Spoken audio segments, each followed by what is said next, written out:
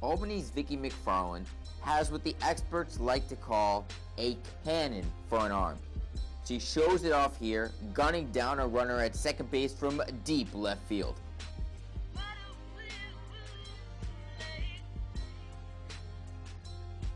A staggering, unassisted, heady double play? That sounds like a good way to end the ballgame. Albany's Maggie Cox spun this gem against UMBC.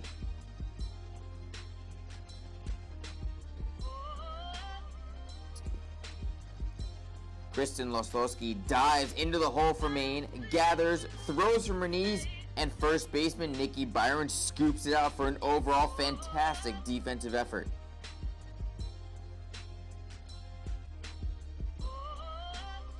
UMass Lowell's Amelia Davis tosses the mask and somehow gets her glove underneath this foul bunt attempt by BU. Allie Green, don't you know? Diving at a nearly impossible backwards angle, UMass Lowell's left fielder with a sensational web gem.